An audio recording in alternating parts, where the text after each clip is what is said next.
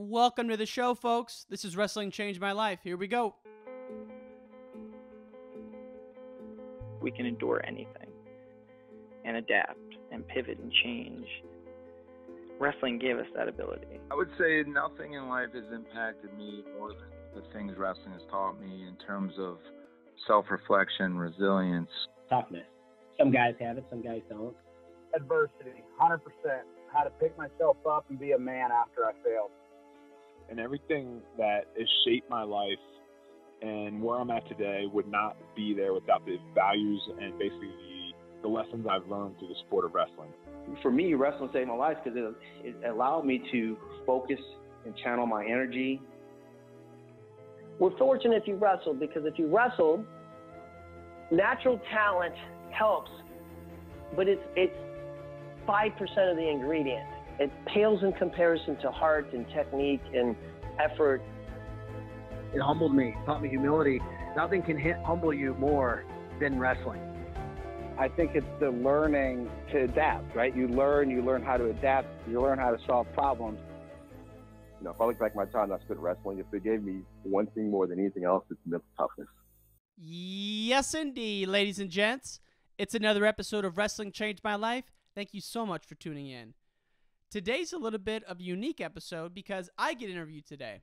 Andre Morgan, who is a huge supporter of the show and has been instrumental in scheduling the Lee Kemp, Bobby Douglas, Tony Davis, and Mario Morgan interviews, he interviews me. And so this takes place down at his home, and I hope you enjoy it. We'll talk to you next week. A lot of big episodes coming next week. Peace!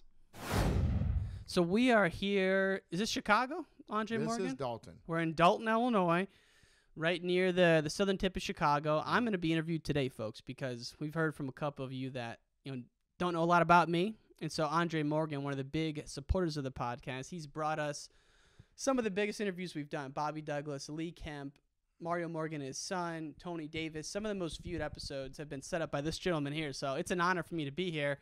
We're sitting in the trophy room here where the accomplishments of Mario are just everywhere. But I hear you're not going to be here long. No, we are packing up and moving to Beverly Hills, so to speak. We're going to Phoenix, Arizona in about 2.5 weeks and going to move to the warm weather climate. That's good. Well, I appreciate you wanting to do this, and one, for all the help you've done, but two, for wanting to take some time to interview me. So, well, you're rapidly becoming famous in the wrestling world, and I guess we can get to that in a little bit. But, I mean, to chime into your being famous, what's coming up very shortly, I believe, Monday, you've got a big interview, or maybe I shouldn't say interview because you're already interviewing, but with Dan Gable.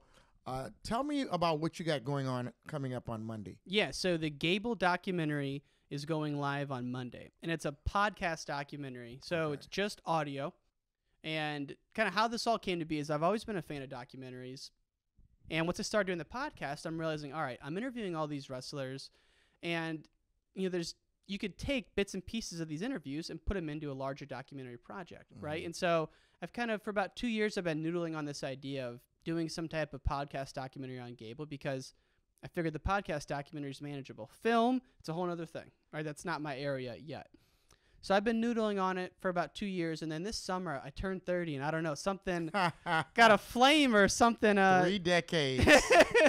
Something hit, and I go, you know what? I've been thinking about this Gable documentary forever. I better pull the trigger on it. And so I remember it was a Sunday night, stayed up till like 2 in the morning, wrote down the outline of it. Of course, that's changed a ton since then. And then I started scheduling interviews, did 18 interviews with Iowa wrestlers, Oklahoma State guys, announcers, really anyone who's relevant for that era. And then, did the interview with the big guy, Gable, which has gone live. The full interview's gone live. And then started doing the post-production in September and October. So it's been a journey, and learned a lot along the way, but very excited to get it out. Well, when you say Dan Gable, there may possibly be someone listening to this podcast who really doesn't know who Dan Gable is, but he is the quintessential #1 wrestler in America's history of wrestling. Right. I mean, when you say Dan Gable, we're talking wrestling. I interviewed him one time on the floor of the Northern Illinois Dome, and I was in awe as much as I was interviewing him because he's a walking legend. When you were talking with Gable, both times, both the documentary and his initial interview, what feelings did you get when talking to him?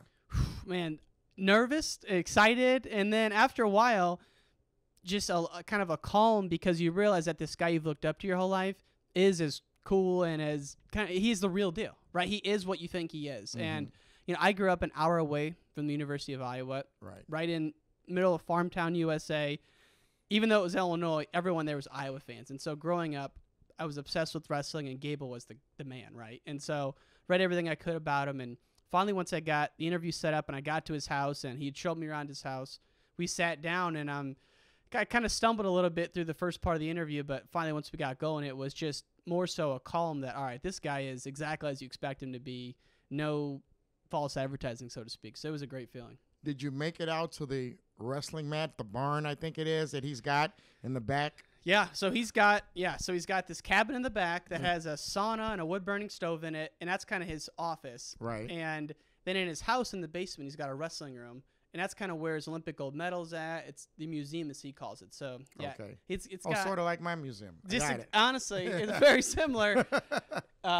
He's got the real stuff. He's got all kinds of memorabilia. I mean, the gold medals, and he's got, when he went to the Tbilisi tournament in the Soviet Union, he's got gifts from that. So he's got all kinds of stuff. And yeah, it was just a real honor, and it was amazing to me how many people stepped up to do the interviews. Like Linka McElravy, one of my favorites. Leroy Smith, John Smith's older brother, stepped up to do it. So I hope it's the first of many documentaries I do. Well, I mean, so many, when you read the Gable or you look into Gable's history, some of the stuff that he did that was just legendary is amazing. And then I talked with Lee Kemp, who actually beat him while Gable was still fairly competitive. Yep. And they talk about the win against him, but it's so in awe. I talked to Bobby Douglas, who used to train Gable, so to speak. And beat on Gable. Yeah. But no one else that I have talked to can even talk about the type of stuff. Everybody else is holding him way up there, as they should. Yeah. How long is the documentary? It's going to be an hour and 6 minutes. I think that'll be a well-spent hour of our lives listening. Well, I appreciate that. And that's part one. So that's from, I really wanted to focus it in on not just Gable overall, but have a specific message. And to me, what's most incredible about Gable is Gable the coach, because he was the head coach at Iowa for 21 years, and they won 15 national titles in that time. So think about Nick Saban. He's won 6 or 7. Granted, football is different than wrestling, but think about Nick Saban winning 15 in 21 years. You don't hear about that. If you just look at who's the number one coach currently right now, it's Gus Sanderson. Yeah. Kale is the guy, and he's not at that level. Not yet. He's on his way. He's on his way, but I mean, didn't Gable do something like win 10 in a row or something really weird like that, where it was like, you're not going to beat this guy. You're really fighting for second place. His coaching legacy is just as stellar as his actual wrestling legacy. I think way more even. I mean, not way more, but wrestling, he was the first back-to-back world champ ever. He won the Worlds in 71 and the Olympics in 72. Then he retired. Then in 76, he came back thinking about going to the Toronto Olympics. That's when Lee Kemp beat him in the Northern Open. But, John Smith won 6 in a row. Burroughs has won 4 or 5. So there's more accomplished wrestlers, but coaching never been done before. They won 21 Big Ten titles in a row. That's just crazy. That's crazy. And I'm fascinated with coaches and motivators. And so, I'm 4 to 5 months into research. I go, all right, I'm going to angle this like a 30 for 30. Because 30 for 30s, it's not an encyclopedia on whoever the story is. It's a specific angle, right? So the angle to me is Coach Gable. And so part 1 that's coming out on Monday is essentially we do some background on his wrestling, but it's essentially from 1978 through 87. Because that's when he became the head coach in 76. He got second his first year. Then he won 9 in a row, which is what you were alluding to. And then in 87, he was going for 10 in a row, which should have been an all-time record because John Wooden had 7 at UCLA. Right. And then there's Yale Golf had 9 in the 30s, but he was going for 10. It didn't happen, and he got beat by Iowa State in his alma mater. So that's where part 1 ends, and then part 2 I'm going to release. It's not done yet, but that'll probably be December, January timeframe. And that'll be from 87 through 97, because that's what makes them great, is this resurgence, because they went 5 years without winning. Well, we sent the Twisters over there to give him a boost. We sent him Joe Williams and TJ. Yes. And he got a boost from the Twisters, No the Harvey question. Twisters, from my club. So we pulled him on through the second half. No so doubt I'm about sure you'll it. get to that. Oh, yeah. I want to interview Joe, and, that's what's, in 88, Arizona State won with Coach Bobby Douglas, which to me, that program doesn't get enough credit, because Bobby Douglas never won at Iowa State, which you would think they're more of a powerhouse than Arizona State. Just shows you what he was able to do. What an there. amazing interview that was with Bobby. And I would encourage people that if they have not heard the podcast, to listen to the one with Bobby. And what I found interesting about it is he talked very little about wrestling. Yes. He talked a lot more about life. Yep. And politics and what was going on at the time. So I guess it's going to be a two-part interview, I assume, where you'll get back to him on the wrestling part. Yeah. Of which he was an amazing, fantastic wrestler. Yeah. And I have a great photograph somewhere around here of he did a camp here, and my son was, 10 years old, and it's got Bobby hugging him. Wow. It's just touching these great guys that you've touched. How long? First of all, how long have you been doing the podcast? The podcast, under the current theme and name, has been live a year and a month. So within a year and a month, you have already talked to some of the greatest wrestlers in history. You've had a few international, but you've got the national, the American ones. And I just think that it's fascinating that in that short amount of time, you've been able to reach these people and really get into that. But I guess getting away from the Gable thing for right now, why wrestling? How did you get into wrestling? And I know you're a wrestler. Yeah. I remember seeing your brother, and I remember seeing your name, but I definitely remember your brother because he wrestled my son. But why wrestling? Why? You could have, there's lots of sports. Yeah, so it's funny. My dad was always really honest with us as kids, because my brother and I were small. My brother's 12 months younger than me. His name's Tanner. He's my best friend. We live a mile apart. And so he goes, listen, because we were always involved with sports. We love sports. But he goes, if you want to excel, I can introduce you to wrestling. I can get you on a weightlifting program. And, if, you can take it as far as you want. So Tanner said this to you? My dad said Your this. dad? My dad said this to Tanner and I. Okay. And because we live with my mom. Was he a wrestler? Who? Your dad. For like a year. So, like in high school, like for like 1 year, he went out. He was kind of like a burnout type guy. He was in a band. He was a professional musician, was his thing. He actually opened. That's interesting. That's like me. I wasn't a wrestler. No. I just knew that this would benefit my son. Right. But go ahead. And he was actually a musician. So he loved wrestling and he loved sports. Baseball was actually his sport. He coached baseball even when we weren't playing. I like your dad already. You guys would get along, man. So, and really how it started was, I found a wrestling shoe because I have an older half brother from my dad's first marriage. A red Asics Tiger wrestling shoe. I go, what's this? He explained wrestling. He explained the weight situation like I just did. So, from kindergarten through 5th grade, we did it 20 matches a year. We were 500. I didn't think about it really much past that.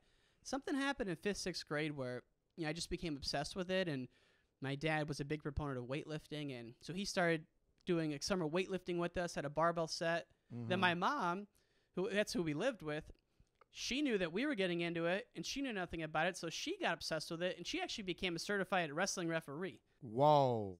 And so we started doing the whole IKWF circuit, placed in IKWF a couple of times. Well, once you're in, man. You're in, baby. There's no getting out. No. It's like the mob. It's it. And my brother got second at IKWF twice. He lost to the same guy, and Vidum Cats at that program. No comment. Me and you both, man.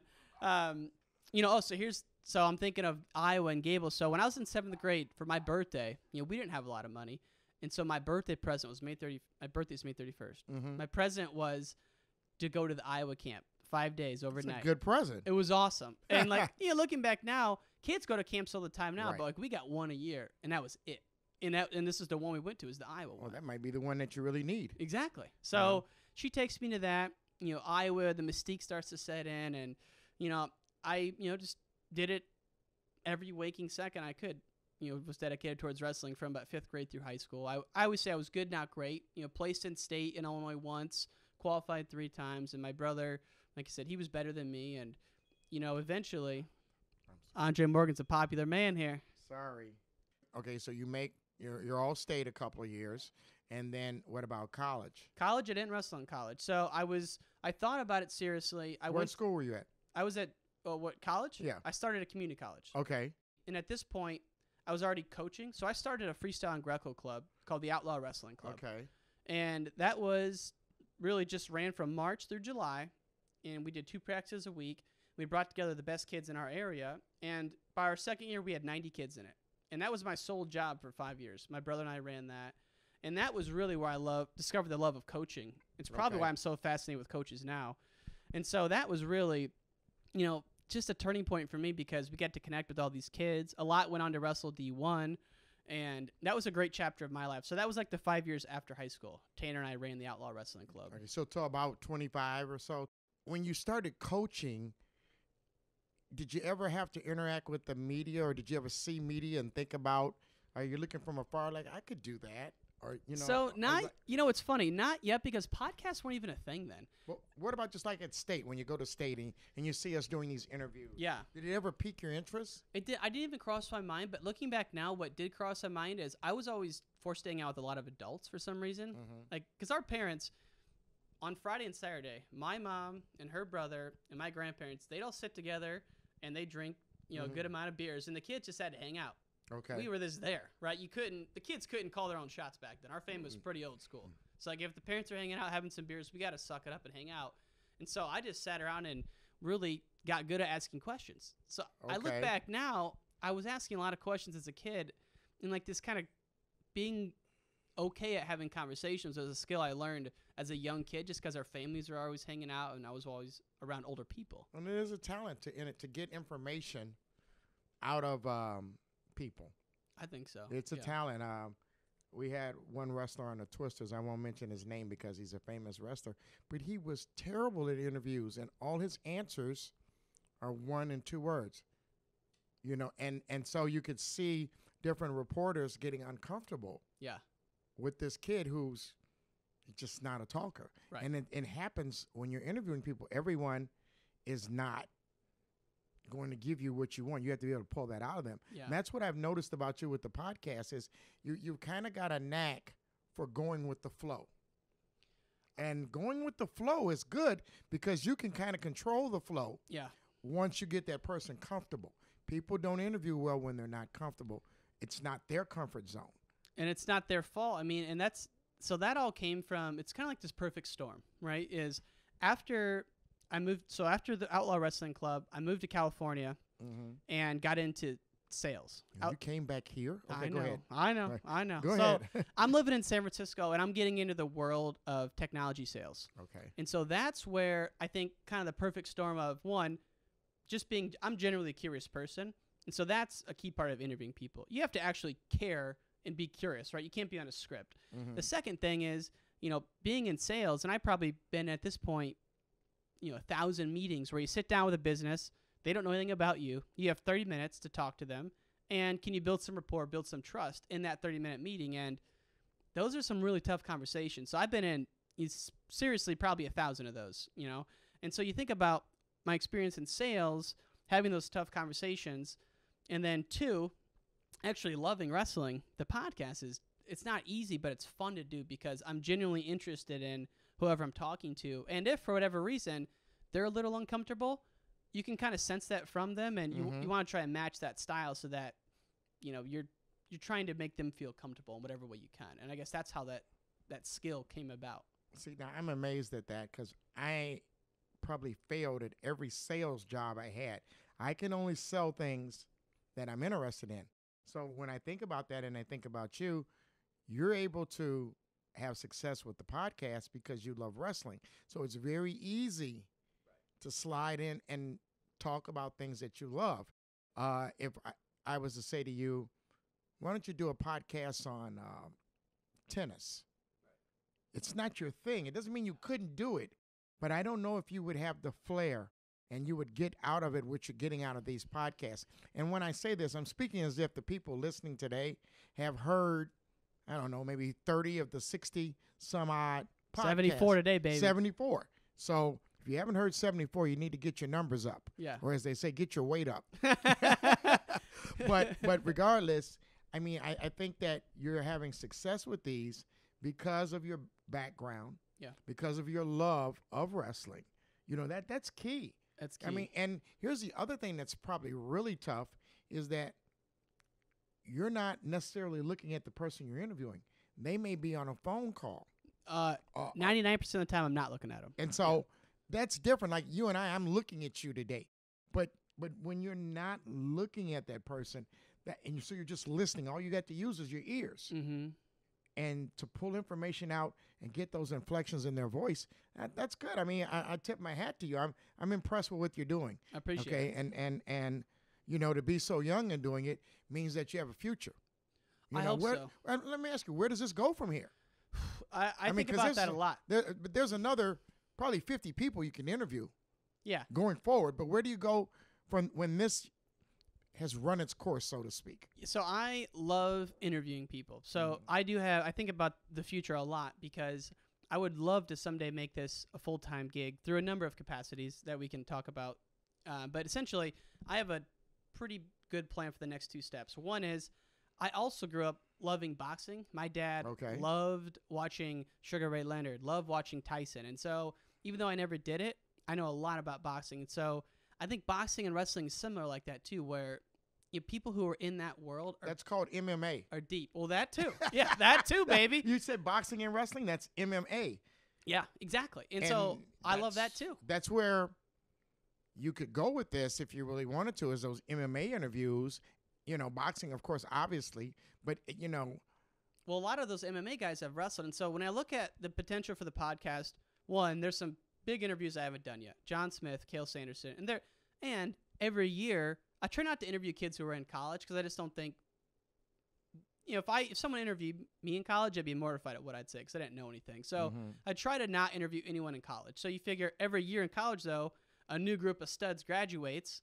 Like when Zahid Valencia graduates, I love to interview him. So sometimes I do think that there's going to be a shortage of people to interview, but then I'm like, that's nonsense. There's always someone. And we haven't even really tapped into all of the UFC fighters that wrestled, Cormier, Cejudo, all of the politicians, all the business people. You know, so there's a number of avenues just with wrestlers, but with boxers, you know, I was thinking about something like boxing saved my life, right? And not only sticking with that theme of something saved my life, but boxing, they can really grab onto that. And so that, and then the third thing is I'm fascinated by what happens to pro athletes when they're retired. And so I'd love to do something like Life After Sports, where we're interviewing pro athletes who've retired, talk to them about their life, but then also talk to them what's it been like afterwards. So sort of like keeping on the same theme as you have now, but just kind of changing the direction. Changing the direction, and I would never stop the wrestling one because that's my roots and that's what I love doing. But, you know, I used to host a podcast with my best friend. His name's Tom Alamo, but it was called Millennial Momentum, and we interviewed business leaders to help millennials in the workforce, right? Okay. I enjoyed it because I like interviewing successful people. But one of the interviews we had was Jordan Burroughs. Okay. Which is ironic because I can't get him on my podcast now, and it's a wrestling podcast. But is he hard to reach? Or? He's hard to reach, but that's to no avail. Heading into 2020, he's going to be even harder to reach. Way harder. You may have to show up where he's at. I know. I mean, and have you taken this on the road? I know you went to Gable.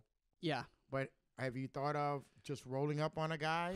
I would love to. So I've thought about it a lot, Andre. And the only other ones we've done in person was Tom Brands and Gable. That was it.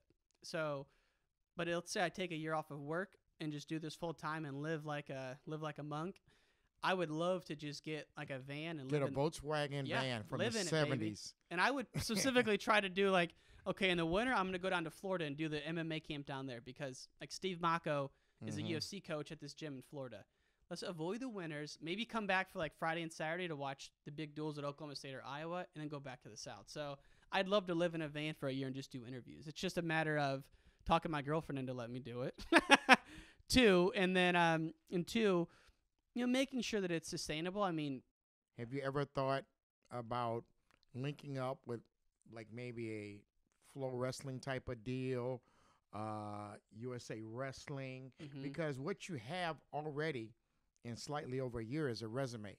You can walk in anywhere and lay it on a table and say, hey, listen to my podcast, and then can I call you in a week? And they're going to listen and they're going to go, okay, what can we do to help you? No one's going to say, oh, this is terrible. So have you thought of linking with, and there's always a price for dancing with the devil. Indeed. And I learned that lesson in the, I'll tell one quick story. When I was running the Outlaw Wrestling Club, we were having the practices at Rock Island High School in Illinois. And one year, the 4th year, we were getting pretty big in the area.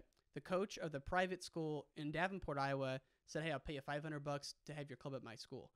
$500 to me was like $1 million. So I took it. Problem was, though, that all of the Illinois schools were afraid that the private school was going to recruit their kids. So kids stopped coming. So the high school coaches stopped sending their kids to my club because it was at a private school. So took the money, danced with the devil. It bit me.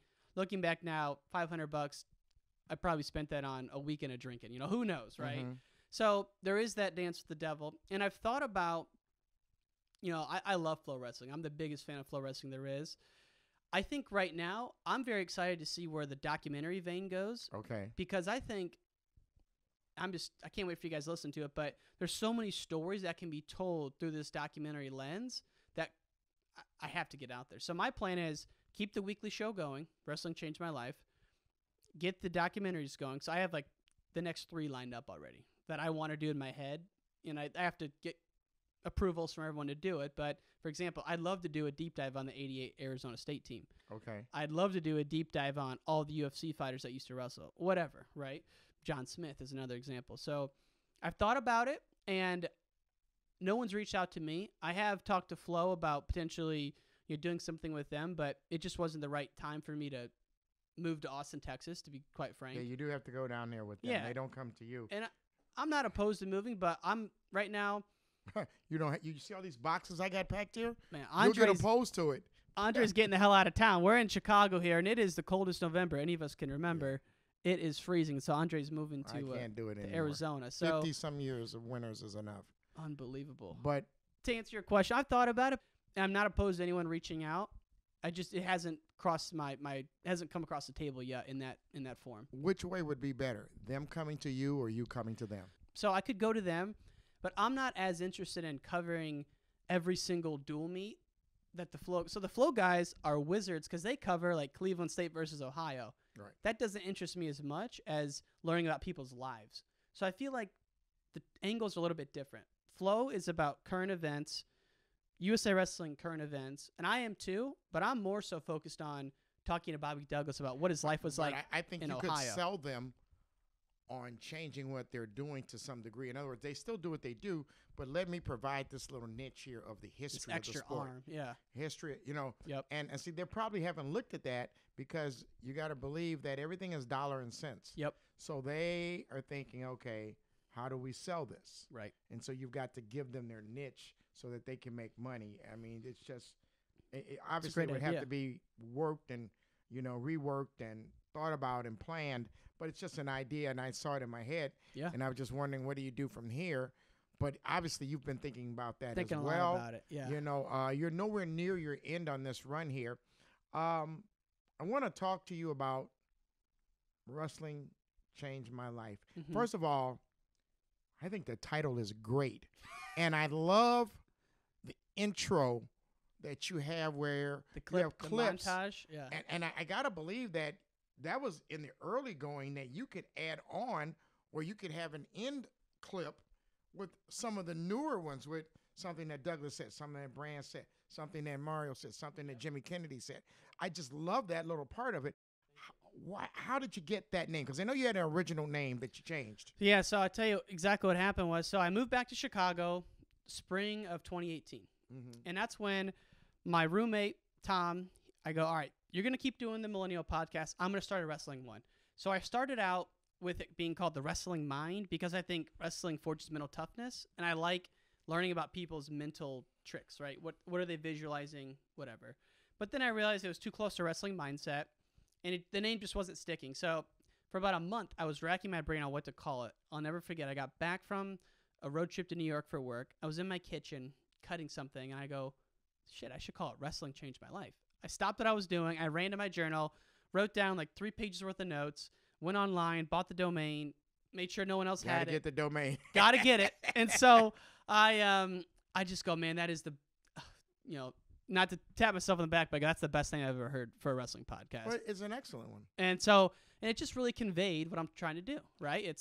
I want to know about your son. I want to know about Jimmy Kennedy, because all these people I grew up knowing, but you don't know anything about their life. So and in relationship to the name, it really is something that every wrestler has happened to them. Yeah. And you always ask them at the end, how did wrestling change your life? And each one has their own unique answer. Yeah. And I listened to that, and I had to stop myself, because a couple of interviews, like Brands, I just fast forwarded to the end because I want to hear what he's got to say. Yeah. And then I came back and listened to it. It's sort of like you buy a book and you read the conclusion. Yeah. Before you go through the forward in the actual book. Mm-hmm. And so I haven't been doing that lately. I've been like hanging in there, forcing myself to wait on it, because it's like it's coming. I know it's coming. How did this impact these guys? Yeah. And I just thought that's a great hook. Thank you. It's a great hook. Question. Just to answer your question about the montage at the beginning, so that the opening song used to be something else, but then I realized about 35 episodes in, I go, man, I've asked 35 people how did wrestling change their life. So I just went and found what I thought were the most compelling ones that fit together. So it's like Corey Jansen, Sean Bourmet, Sean Charles. And I just wove them in. I need to redo it. I've just been so consumed with the Gable doc. You don't think so? No, just add on to it. Add on to it, okay. Or put one at the end. Yeah. You could. An outro. Yes, I could do an outro song. Do an outro with the newer ones. Yeah. I'm telling you, you got some great ones. Well, the ones now, the Bobby Douglas one, I get chills thinking about it. Gable, Kerry McCoy, even. Put There's those so on the many backside. Yeah. The front is perfect. See, what I found out about things in life is that if it's not broke, don't fix it. Amen. Because you hit it right, I think. My opinion, I think it's right. And I always listen to it, even though I know what they're going to say. Yeah. I don't know if that makes sense. I actually wonder if people do that, because sometimes when I listen to podcasts, I fast forward through all the opening stuff, but I hope not, because I do enjoy that. But it's compelling. I think it is. It's compelling. Yeah. So don't. I won't change everybody it, that's listening to the podcast, chime in and let him know whether he should change the intro or not. I vote no. Right, now that's one vote for no. We'll see what the public says. But sure. Definitely do an outro. That's a great idea. Yeah. Because you kind of just end with that question, how did wrestling change your life? And then boom, then all of a sudden it fades right into Dalton Bullard. Yeah. And I'm like, what? It's cool. Yeah. But try it out. Just a suggestion. I like it. Okay. Yeah. Now, you've interviewed how many people now? We've published 74. I probably have 5 or 6 in the queue. Okay. So probably call it 80. All right. So I got some questions for you. Who is your favorite one to do? And this is no offense to anybody else that don't make the cut. Okay. But your favorite one that you did. The first one that's coming to mind, there's 2, is one. The first one was Chris Perry. Okay. And I'll tell you why. That was the first time I had someone on the podcast where I thought, okay, this guy is actually interested in the podcast. Like, I think he had listened to 1 or 2 before that. And to me, that was unbelievable that a college coach was doing that. So that was a big one. And I thought he was just very open, and his story was fun. Okay. And afterwards, he's like, hey, I can introduce you to these 3 people. Like, he was, like, invested, and he really liked it. So that was one for sure. The second one that's coming to mind, God, I feel so bad saying it because there's just been so many. But, some of the early ones mean a lot because no one knew anything about the show then. Okay. And so a couple that come to mind are Jesse Jansen, who won a national title for Harvard. He runs Beat the Streets. He's like the main guy in it. He did it. Jeff Buxton, because he did it early. But then recently, I would say Bobby Douglas and Tom Brands. The Gable one was great, but I knew so much about him. But Tom Brands surprised me because he was it seemed different than what you think. Like, you see him on TV, you think he's kind of crazy man. But he was, even like when he was showing me around his office, he couldn't have been nicer. Mm-hmm. And then Bobby Douglas, because he was so open about a lot of hardships. Was he open? Man. Yeah. That was cool. God, it's just, and then Nate Carr hasn't been released yet, but Nate Carr Sr., that was a great one. Okay. He had 13 brothers. or 13 brothers and sisters, like 5 were All-Americans, and you just find so many different things about people you had no idea. Okay, so You know, so who was the hardest to interview? And when I say hard, you know, you just had to work. had to work. Okay. I would say, honestly, the Bobby Douglas one, because he paused so long in between what he said. Is, you know, as an interviewer over the phone, I have kind of a rule in my head where I don't talk until I count to 2 in my head. Because sometimes you jump in and they're not done because you can't see their expressions, right? Mm-hmm. So in my head when I'm on the phone, if someone stops talking, I count to 2. And if they're done, then I'll jump in, right? Bobby he paused a long time, and he's just, you know, so he was taking his time. He's thinking about it. He's thinking about it. And so that was a challenging one because, you know, I don't think he even knows what a podcast is, but he doesn't know. But he was so, you know, open to doing it. But that was one where I was nervous, and I felt challenged. And then another one was, honestly, anytime they're in person, you got to work for it because it's just, there's no notes to look at. Not that I usually look at notes, but the in-person ones, Gable and Brands, were tough because you're looking right across from them, and if you want to think of a question you wrote down, you can't. So those come to mind. I mean, honestly, I feel bad singling out any episodes because they've all been great. I get so excited for all. I mean, if I don't get excited for it when I'm thinking about it in my head, I don't even reach out to them, right? So anyone I reach out to, and not that I get everyone I reach out to, I don't. There's a lot who I haven't, but if I reach out to them, I'm just as excited as any of them. And like the morning of, I'm so jacked to get the interview going that it's hard to describe. And then afterwards, you know, think about if you or I happen to meet, you know, I don't know, like John Wood, and like you're gonna be fired up for about a good hour, 2 hours afterwards. That's how I feel every time after I do an interview. Okay. And so selfishly, I'm getting as much out of this as anyone. You know, to be totally honest with you. So going with that theme, what's been the most personal, rewarding one? Which one do you think has been like really not personal and rewarding, but also rewarding to the wrestling community? Told a story that maybe they didn't know. Okay, man. And that you didn't know. So there's 2 that come to mind. The first one is Tony Davis, because what he went through his senior year, where he did not go to high school. Mm-hmm. He was involved with gang violence, got shot, and then really was rescued and saved by wrestling. Because he was in the hospital the summer, what would have been going into his freshman year in high school. He was in the hospital because of a broken jaw, and Iowa Central Community College called through Milton Blakely, and they go, hey. Cousin of the family. I didn't know that until today. Yeah, he's family. And so Milton was being recruited, and he goes, hey, you got to get Tony Davis. And so Iowa Central calls Tony Davis in the hospital and goes, hey, forget about your past. We know you're a great wrestler. Come on board. And that changed his life. And then he, you know, won a national title at Iowa Central, won a national title at UNI. So that's one that really I got a lot of feedback on. The second one, and this may surprise a lot of people and even you, is I don't know if you listened to the Lee Roper one. I didn't. So he is a coach at UNI, and he's an incredible story because he wrestled at Appalachian State, maybe a national qualifier, nothing exceptional, right, wrestling-wise. Then he had some personal relationship issues, and he really went in depth on that podcast about he was in a struggle for like a year, right? A struggle within himself to get himself motivated again. And so, you know, that really stuck to me because Lee opened up a lot about it. And, you know, I like when people are vulnerable because no matter who you are, you've been in a low spot. And Lee opened up about it, and he goes, hey, what saved me was coaching wrestling. And he started, you know, coaching a kids club, and that got him excited about life again. Forget about getting excited about himself. He got excited about life again because he had a purpose. And so I just remember doing that interview with Lee, and I didn't know a lot about him before it. I just knew that he was really respected in the wrestling world, and I go, man, that was awesome because it connected with me a lot. And so that was one where I just felt that I felt good for maybe 8 hours afterwards as opposed to 2. Well, what I like is, and the very first one I listened to was Jimmy Kennedy, is I learned something about a person who I thought I knew about, but I didn't know everything about him. So I learned something about him. I like to think that the one with my son who has received one of the top 15 most downloaded ever. Is it? Yes, sir. Okay. See, I think that he presented a side of himself because he's kind of a quiet guy that people didn't know. He wasn't a showboat wrestler per se after the match, but during the match he had a flair. I think people learned his personality, who he is. brands.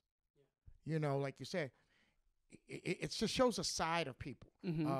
Bobby Douglas, I didn't learn a lot about his wrestling, but I learned a whole lot about his life.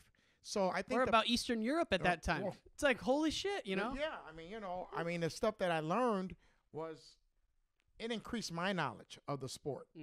Okay. Going forward. Yeah. Going forward into the future, I want you to tell me, we'll start small. Give me 3 must-have interviews, whether you get them or not. John Smith. Cale Sanderson. Daniel Cormier. There's 3 must-haves. So right now, wrestling family, if you have their phone numbers, I need you to email Ryan. What's your email, Ryan, so we can get these numbers for you? RyanNicholasWarner@gmail.com. Go to the website. Everything's on there. WrestlingChangeMyLife.com. Okay, so that's 3 must-have interviews. Yep. Give me 3 that you're working on now. You haven't locked them in, but you're in negotiations with that. They might be coming sooner than later. Mike Poeta. Oh, wow. BJ Futrell. Ooh, Carmel. Talked to him this morning. Excellent. Let's see who's another one that I'm going back and forth with. They're on the cooker, but they're not in yet. Jamil Kelly. Yeah, we've talked, and it's going to happen sometime the next couple of weeks. Just schedules work out. You know, sometimes it takes months to get someone locked in. Okay. Now, these are all wrestlers that you've named. Yeah. I'm going to need 3 coaches you're trying to get. Okay. Brian Snyder, Nebraska. Okay. Coach Quint, Harvey Twisters. You're ducking and dodging me on him. I talked to BJ today, and he goes, that's going to be tough. Right. Well, see, he's telling you what I told you. But it's so. Hey, that'll be a guy you'll have to roll up on. We're going to go together. Oh, we'll roll up together. I'm gonna throw you under the bus on that one. You got to December 6th. So he explain a little bit about who he is, real quick, Andre, just so the folks know. Who is Coach Quint? Quint Troy Harrell, who I feel and a lot of other people feel is the most influential coach in Illinois over the last 20, 30 years. He's the head coach of the Harvey Twisters. He's produced numerous national champs, All-Americans, Olympians. I won't even bore you with the names. But if you know anything, I will. Joe Williams, T.J. Williams, Tony Davis, Mario Morgan, Charles Lloyd, Milton Blakely. I mean, it goes on and on. Unbelievable. You know? And it's one small. It's not a club that recruits. Like now, there's these academies. They don't do that. This is a small little hole in the wall, essentially. Oh yeah. We got one field house in a park district. Yeah, I'm waiting for my Harvey Twister shirt. All those Harvey Twisters I've had on. Oh man, you had to come in the room and wrestle for that one. Man, they don't. We don't give our stuff out like that. They don't, man. They don't. I love that. I heard Mario tell you he couldn't give you all the secrets. He couldn't. I know. Yeah. So Coach Quint would be one for sure. Okay. And I'm gonna give you another surprise one who I think also touched a lot of people in Illinois. Is Jose Martinez. Jose Martinez. The old man. I mean, he a little controversial, and I like that about him. But a lot of it when he started was at West Aurora High School, just doing basic stuff. So, I think IKWF, the Illinois Kids Wrestling Federation, is the premier 7th and 8th grade circuit. We know the best high school is PA in Ohio, but the best middle school circuit to me is IKWF. It's a meat grinder. You get one of those bracket boards Look like that one there. Look at that bad boy. As a kid, that thing looked 10 foot tall, man. Man, hey, it's the best frame I got in my house. But to get one of those boards, you got to put in work. It's intense. Yeah. Okay, so we got those guys. I gotta insist you get my guy Mike Denny. Mike Denny, and that was he got to be number 4. He's got to be on the list because he's a great coach. And I'm going to give you another one. You're in the family with this guy, but he is one of my favorite interviews. He is who do we got? Interview king, and that's Izzy style Israel Martinez. Man, you got to interview him, and because this guy's been. He's the ultimate entrepreneur of wrestling. He makes his own way. He's a hustler. I love hustlers. And I like people who are a little edgy like that. He's an edgy guy. He's all over the place. You could turn on Oregon and he's standing on the sideline. Or he's you go, everywhere. He's MMA. He's coaching there. You got to interview Izzy. If you need a hookup with him, I got you. I do need to hook up with him that's because easy. He, for the folks who don't know, Izzy, anytime John Jones fights, he's in his corner. He was at the Ohio State duel last week. He's everywhere. U23 Worlds. I don't even know where he lives. So he would be an outstanding He one. got married, but it didn't slow him down. He's still everywhere. Or maybe you could put all 3 of those guys together, Jose the father, Nathan, and Israel. See, that's what I like the idea of the round tables. That's why I told BJ today I go, BJ, Futrell, that is. Let's get you, Mario, and Tony Davis with Coach Quint roundtable. Wow. Let's get it on history before some of these guys are getting old. Well, Quint definitely is headed towards the retiring stage. So I think the roundtable idea is something I'd like to do more of. And the Martinez roundtable, could you imagine? Oh, that'd be awesome. I'd listen. I would too. I'd listen. That's the whole thing I do. It's like I like this. From the Twisters' point of view, Jose Martinez is very well respected. Yeah. From our end. Just is. Yeah. He's just respected. And as I was saying that, I could tell some stories, but I won't because it'll might offend other people. But not Izzy, but Jose is just a great guy for us. Yeah. Okay. This one's gonna be tough. Okay. I've yet to hear, and maybe I've missed it, out of 74 some podcasts, I haven't heard any of the women. We have had one woman, and it's been Nancy Schultz, the wife of late Dave Schultz. So we've had that one, and it's a great point. It's not without fail. I've reached out to a couple. Specifically Adeline Gray. We're still didn't get back to me. That's okay. But Victoria Anthony is a lightweight wrestler. She's going to be coming on after the Bill Farrell. So I've exchanged some emails with her or Instagram messages with her, but I'm ashamed of it, Andre. I am, because the women are the future of wrestling, and wrestling is becoming huge in the women's ranks. They've got a spot in the sport, and we've got to help them. And the basis of men's programs being reinstated will only happen if there's a women's program as well, right? Title IX, we all know, was passed in 1972, had great benefits for women. It was absolutely detrimental for men's wrestling, men's swimming, men's whatever. Some niche sports. 460 programs have been cut since 1972. 460. Wow. So you think there's less than 100 Division I programs now.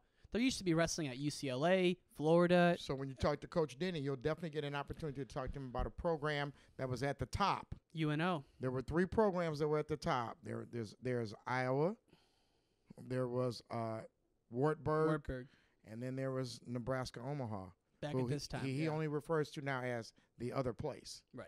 So you'll get a chance to talk about, and that's a good thing to interview about is the closing. And now we've got schools getting teams again. Schools are opening.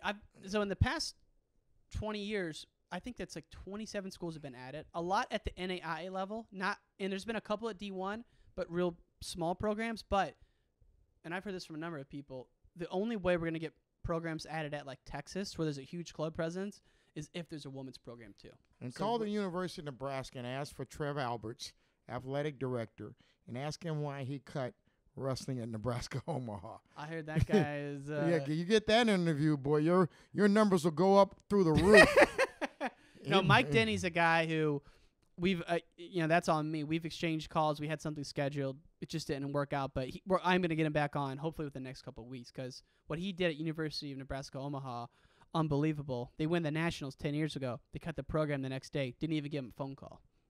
Essentially. Well, they cut it that night. The night of the national championship. The night of winning the national title. But that's a long, different story. Yeah. So we got the women on the docket. Women on the docket. We've got some of the greatest coming, and we've already had some great ones. Yep. What about going down a notch? Yep.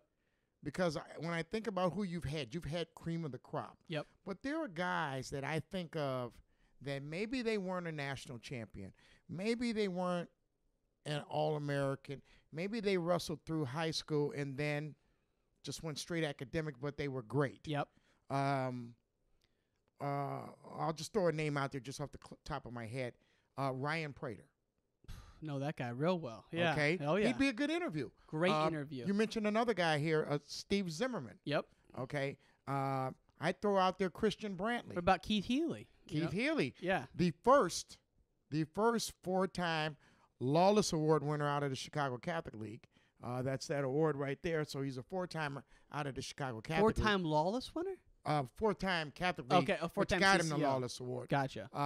But yeah, Keith Healy, who's the driving force in a lot of ways, not solely, but a lot of ways behind IKWF. Oh yeah. So there's guys that they don't have the statue of a Joe Williams or Cormier or whatever, yeah. but they are still wrestling changed their life. Jim Constantine. Yep. And I tell you what, that's something where I can't forget about that, and because sometimes it's, I get a little tied up in making sure the numbers are good and always growing, but it's like, take the ego out of it. It's about the story, because people listen to the story. Like, there's enough listeners now that listen every single week, no matter what. Doesn't matter who you put out there, as long as it's a good story. It comes up on my screen. Right. So whoop, there's a new one. Go to that's SoundCloud. Why, we're talking earlier about, will we ever run out of people? No, because there's so many stories. I had a guy on yesterday. His name's David Katz. Mm-hmm. He lives in Israel, wrestled for 2 years in high school. He's a rabbi in Jerusalem, of all places. I'm gonna interview this guy.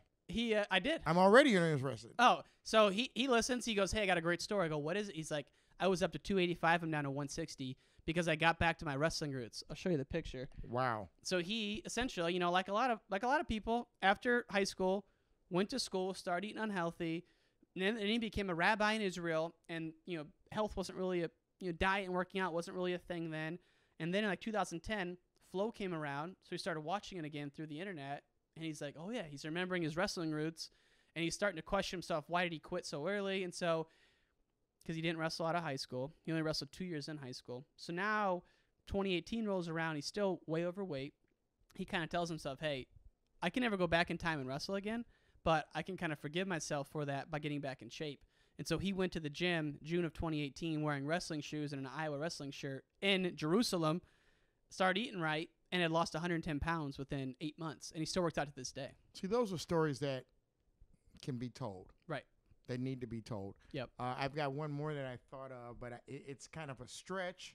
But if you think about it, especially going to kids' tournaments, there's always that one mom. Mm-hmm. She's usually on the front banister of the upper balcony of the bleachers or at the side of the mat, and she's screaming. You're not talking about Gail Rush, are you? Or my mom, for example. Gail Rush was very knowledgeable about the sport. Very knowledgeable. By the way, you need to interview Clayton Rush. I saw you One of at my his best coach. friends. Yeah. I saw you at his coach, Clayton Rush, a D3 NCAA stud national. You got to interview Clayton Rush. I actually did on the old one, and it didn't convert over to the new one. So I do got to redo that one. You got to redo Clayton Rush. I should do my mom and Gail, because my mom, wrestling certified. Kathy Schultz. Okay. Mark Schultz's mom. Okay. You got these. See, moms, even my own wife, who will never do an interview, they put up with a lot. But their role in this sport. So you may have to use several moms to get the point across in one story.